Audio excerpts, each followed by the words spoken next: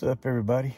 So me and Bandit are in the tent. We're actually just going to stay out here tonight. It's low 50s, about 52 or so. It's not supposed to get below 40, below 50, until like 2 a.m. or something like that. So I wanted to give the diesel heater a little run, and it's going to be on low basically because I'm not going to crank it up. But I'm kind of curious as to how long it'll last on that battery, and as far as fuel wise, like how much is it going to run down. So I put a piece of tape on there. The top of the tape is marking the fuel level right now, and then we'll check it tomorrow and see just how much fuel it actually burned down. It's firing up right now, so here shortly we'll have heat pumping in the tent. It's really not that cold in here though, so it'll definitely be on low, and I may end up shutting it off periodically throughout the night. So we're gonna call it quits and get some sleep, and we'll check back with you in the morning. Later.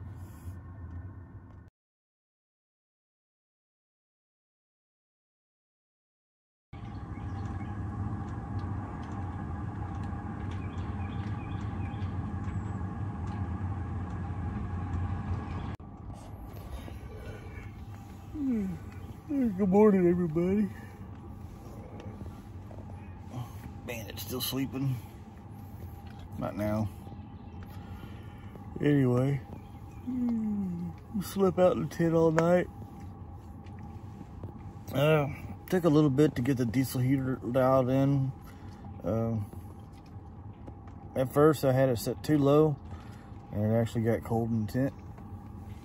And then I woke up and I reset it again. I changed the thermostat on it a little bit more, and then it got too hot in the tent. So then I adjusted it back down a little bit. And I think I just set it on 60. And I think I just set it on 60. And that was like the dialed in temperature, because after that, we slept with no blankets on. I kept my feet inside the sleeping bag down here at the end. But yeah, no problems. The heater's been running great all night, and it's still running right now. But yeah, it's putting the right amount of heat in the tent. Didn't have to sleep with any covers on, just my feet, because I don't like my feet to get cold. But I was just looking at the battery and stuff on it. Let me show you here.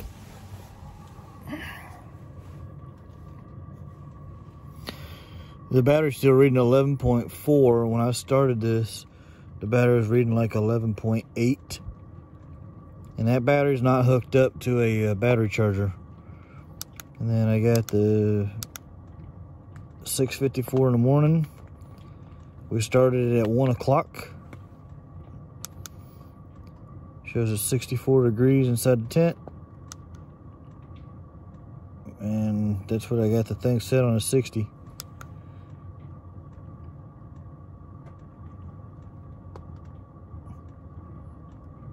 Yeah. Diesel heater, man. That is definitely the way to go. Once you get it dialed in, that thing puts out the right amount of heat. I woke up and it's actually raining outside a little bit, which is funny because I've never used my rooftop tent in the rain yet. This is the first time I've slept in it in the rain, and it's actually quite peaceful. Now Bandit's up and moving. Look up there, Bandit. Look up there, Bandit. It's raining. We're gonna make some coffee. All right, so we'll have to check out the fuel and see what the fuel level is on the heater, and then might sleep out here again tonight. Shit, I like it. All right, see y'all later. Oh man, it's a nice kind of foggy, drizzly rain kind of morning out here. Yeah, just shut the heater off. Let's check the fuel level. I put a piece of tape on here. Let me get up under here. It's chilly outside the tent. So the top of the tape line is where I started the fuel at last night. So It didn't even go the width of the tape line yet.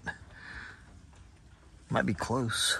So we can peel it back without taking it all the way off. So I can get an idea where that's at, actually.